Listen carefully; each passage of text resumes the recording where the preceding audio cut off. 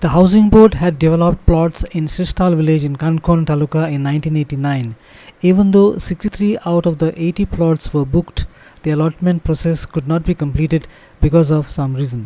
The housing board wants a better rate for the land.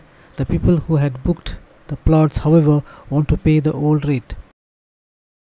Some of those who have been allotted plots even constructed houses in their plots. The plots were then sold for 1,700 rupees per square meter. The current rate, however, is 4,000 rupees per square meter. Some of those who had booked the plots have refused to pay the current rate of 4,000 rupees per square meter. Housing Board Minister Jayesh Salgaonkar, however, has promised to auction the remaining 17 plots and fix the land price based on this. Our reporter Devdas Gaonkar from Kankon.